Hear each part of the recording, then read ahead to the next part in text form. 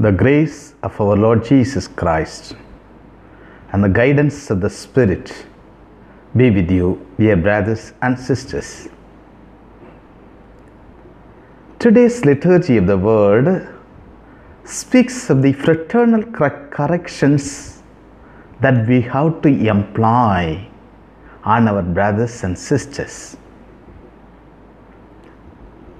The discourse given today in the Gospel is that the fraternal corrections that we are going to employ should be as sweet as possible, as gentle as possible, so that we may employ all kinds of maximum possibilities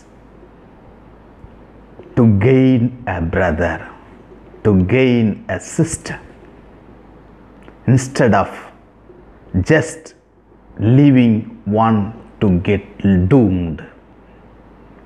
The Lord gives us, instructs us the discourse that we must use the maximum possibility to gain our brother. The first procedure Jesus gives is that when one brother made a mistake against the other, one must go near to him personally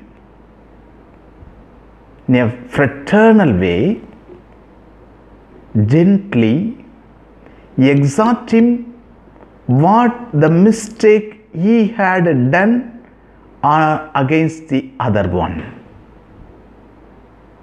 We must make a platform so that our brother is made to think of his fallen nature. And in this platform, the Spirit also is there. The Spirit and a brother, both together, instruct the fallen one to get up and walk. And after the instruction of fraternal and personal correction, if the brother continued to be adamant and stubborn, now take 2 or 3 with you. It is again non-judicial. The mistakes were not made public. So the law says with 2 or 3 the problems are settled down. Now you are with 2 or 3 to meet your brother who is fallen. Now with the Holy Spirit, again make a platform with so many witnesses, so that your brother may come to realization with the prompting of the Holy Spirit, with the suggestions of his own brothers and sisters, and he may rectify his own ways, by which you can gain your brother. But, and after so much of creating platform for your brother to come back, even if all these efforts, your brother continues to be adamant and stubborn, now bring your brother with love and charity to the church authority. The church authority had been infused the authority of binding and loosing. It is given to Saint Peter and his successors.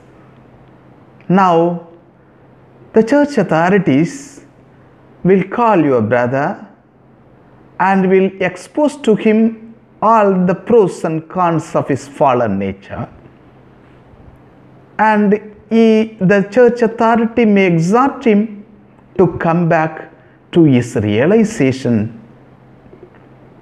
And if your brother is okay with all their exhortation, you gain your brother. But if your brother continues to be in a state of adamancy and stubbornness, you can't do anything with him. Just leave him as one of the tax collectors and publicans. The tax collectors and publicans were considered as outcasts in the society. Dear brothers and sisters in Christ Jesus, today Jesus says, the brother who is fallen, how to be used to maximum possibility to gain him. Never lose him just because using 2 or 3 possibilities, but again and again, we must go to the brother and exhort him the pros and cons of his fallen nature. It is a way of Christianity. It's a way of Christian brothers and sisters living. Sometimes it happens by use of one small mistake of a good man, and using that, people used to destroy all the fames that he had earned throughout his life. The evil people, they use this small mistake or error of a good man to attack and satiate their own vengeance and jealousy. Sometimes people go on gossip of the small mistake one makes, instead of directly going and confronting, exhorting to come back.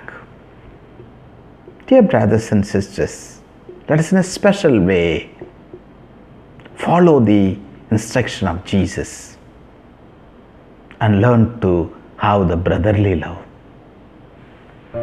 Heavenly Father, we thank and praise you for all the gifts you have showered upon us. Continue to bless us, Lord. Be with us, Lord. Strengthen us. By your guidance, we may gain our brothers and sisters. Never allow us to lose our brothers and sisters who are in a fallen nature. Never allow us to gossip and magnify a small mistake of our brothers and sisters, so that ye be doomed, but rather help us to use the charity of instruments to bring our brothers and sisters to your feet. We ask this through Christ our Lord. Amen.